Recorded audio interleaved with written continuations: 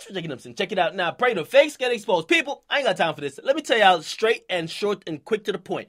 Bow Wow is the new fraud king. Okay, Soulja Boy, move over, nigga. Give you a title of fraudery to Bow Wow. I'm getting to find out the apple doesn't fall too far from the tree. Think about the biggest frauds in hip-hop. Most of them, they hang out together, right? Sean Kingston, one of them, he's best friends with Soulja Boy.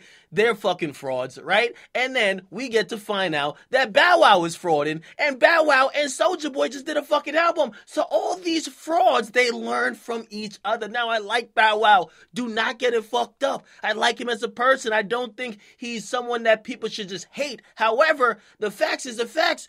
Bow Wow has been frauding, and I went back into his history, and I realized that Bow Wow might have been frauding longer than Soulja Boy. Now, I'm going to paint the picture for y'all, but let's start at the most recent incident, right? We got Bow Wow, who gets on the gram, and I don't know what the fuck possessed this motherfucker, but he puts up a picture of a motherfucking private jet, a Mercedes Sprinter, a S-Class Mercedes, right? And he captioned it by saying, "Travel Day, New York City press run for grown-up hip-hop. Let's go!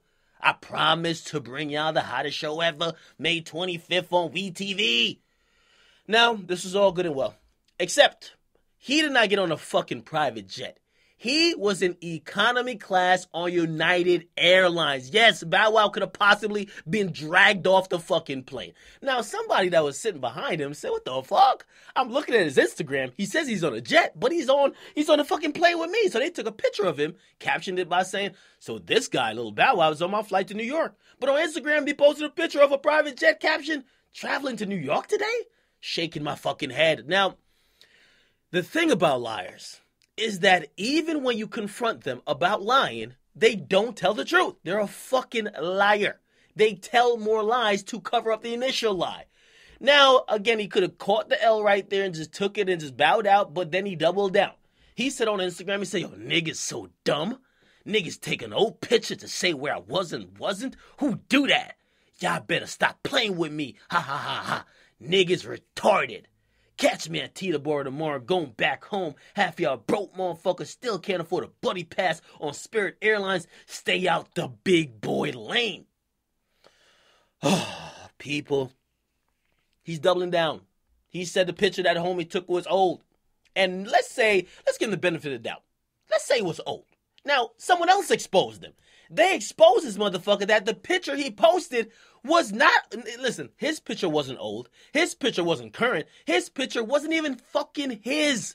The picture he posted actually belonged to the Fort Lauderdale VIP Transportation Company, a company that rents all these things, including the fucking private jet. That's a stock photo. That's a fucking stock photo, not live. It's a stock photo that they advertise to their customers. So basically, that nigga did not hit the Clearport. He ain't go hit the motherfucking private jet. He hit Google for the picture. Okay? Now, that's as sad as it could possibly get. Because everybody's roasting him now, and of course, I know he ain't broke. But why the fuck do you need to let people think you're living a larger lifestyle than you actually are? Now, the problem with most of these people who do a lot of fraudery, and I want to say Sean Kingston, Big Draco, and of course, Shad Moss, they've all fell off as rappers. So they ain't getting millions no more from rapping, okay? Actually, maybe Bow Wow's getting from residual money. Actually, Soulja Boy's probably doing all right too, but like, they're not living a lifestyle like they're making $10 million a year. They're living probably a modest lifestyle. If they've invested well, they could live well. However, these motherfuckers want you to believe they getting 10, 20 million. They want you to think that they living like Drake and they living like The Weeknd and Justin. No, nigga. That's the problem. They don't want to just seem like they're okay. They want to still have the perception they're living that lifestyle. Now, the reason why I'm saying that Bow Wow is the new fraud king is that I did a little research on Bow Wow and I realized that his fraudery, it goes all the way back, okay? All the way back. I mean, I could go back to 2009, but I don't want to make this video too long. I'm going to just start at 2014. He usually does at least 3 fraud acts every year, okay? I'm going to just point out a couple of them. Let's start at 2014. Now, in 2014, he posted up on Instagram, him in a Ferrari acting like that was his new purchase, and basically he put up a caption saying, "Take the drop top to the night spot. Keep the California in California. We went hard tonight, Grammy weekend." And he put a picture of him in the car. Now, first of all, I don't know if he was trying to rhyme his fucking caption, but this is the reason why you're not popping no more. Bow Wow, I like you. I'm just letting you know you're cool, but bro, you cut the fucking fraudery out, all right? Now, when the car company that rented him the car saw that shit, and by the way, he had made the bold proclamation that year on Instagram that, yo, he not like these other rappers because he doesn't rent, he buys. So when the car company he rented from actually put up the same photo, and they said, our good friend Bow Wow pulling out to the Grammys with our Ferrari, California. Oh my God. Oh my God. They exposed you. How the fuck you paid them to get the car for the weekend and they exposed you, Bow Wow? What the fuck going on? Goes to show, Bow Wow, you should have humbled yourself and just gave them a fucking shout out. Now, 2015, Bow Wow was getting a very bad rep for living with his mama. Okay, now, of course, sensible people realized that he bought the house that him and his mom lived in. However, because of his public statement saying he lived in the basement, he let her have the rest of the house, people thought it was kind of bummish that he lived with his mom. I thought it was kind of cool because, yo, it's your mom, right? But people thought it was bummish. Now, when he got with Erica Mena, a lot of jokes flew around talking about their fucking in mama's basement. Now, what he actually did is say that he got a new fucking mansion. Now, he put up a picture of him being in a new crib, and he was flexing like he bought an 8-bedroom Hollywood Hills mansion next to the likes of Diddy and Jimmy Iovine. And he wrote this caption. Just listen to the caption. Listen. When you move next to Diddy and Jimmy Iovine and your realtor leaves this as a gift, I'm like, damn, this is how they do it? $1,500 bottles of Cristal? Damn, as a closing gift, just know this made me work harder. And just know this ain't one of them Hollywood Hills homes these guys rent during the weekends. I waited years for this. I worked hard for this. The world is up for grabs. How bad you want it. Let this motivate my young homies. I am not these other guys. Turns out he was right. He ain't like these other guys. He's a fucking fraud. Okay? He's frauding. Now, it was later exposed that he was actually renting the crib for $12,000 a month. And to me, that's very impressive. But why lie to say you fucking owned it?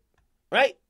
He even put other comical captions of him in the crib talking about when they confuse your home with the hotel lobby. Just know it took more than rap to be here. Really, nigga? Really? Now, 2016, he continued that trend. Okay? I'm sorry. I know this is long-winded, but we gotta explain why he's the new fraud king. Okay? 2016, he posted up a money pic with a caption that said, liquid cash. He says, fuck a net worth. Okay? Now, here's the thing, man. It wasn't his money. It wasn't his money.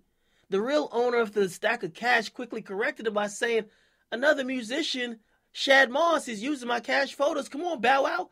Don't post in black and white. At least use my original photo in all its glory. Or better yet, go sign up at whatever website so I could teach you how to make it yourself so you don't have to reuse anyone's photos. You can be my next millionaire student if you're dedicated. Wow. Wow. Wow. What else can I say? Now, he didn't learn his lesson from that. Only a couple months later in November, he continued to fraud it out. He wanted to let people know that because the Atlanta Falcons, which he is an Atlanta native, the Atlanta Falcons is his favorite team. He wanted to let people know that when he does watch his favorite team play football, he watches it from the comfort and the luxury of a box suite, okay? He had box seats, right? Now, if you rented like a box at an NFL stadium, right, it could go from anywhere from $15,000 to probably even $75,000, all right? It depends on what you want, so that's a lot of money.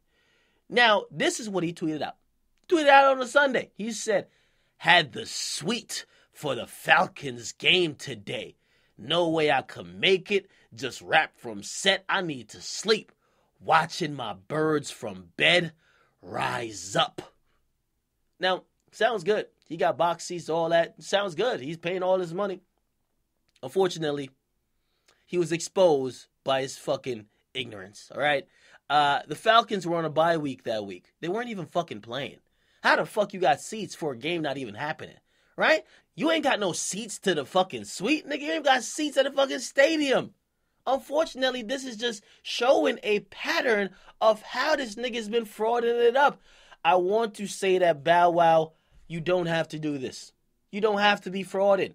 We know you're not fucking broke. We know you're getting some money, and maybe your income is just high 6 figures. Maybe it's not even 7 figures. Or maybe you're just making $1 or $2 million per year now and you're living off a lot of residuals. Ain't nothing wrong with that. Ain't nothing to be ashamed of. Some point, y'all niggas, all these rappers, they're going to have to start downsizing in cribs. They're going to have to start consolidating with whips. They're going to have to start motherfucking using their frequent flyer miles. They're not going to be flying on private jets and doing all that type of stuff. It's okay when you guys are coming back down. Don't fake and fraud it. Bow Wow, you make yourself look stupid and more stupid every time you do this. That's one of the reasons a lot of people consider you a fucking joke. That's one of the reasons you are the butt of most people's joke. And that's one of the reasons a lot of people believe you're corny. By the way, I don't think you're corny. I think you're actually dope.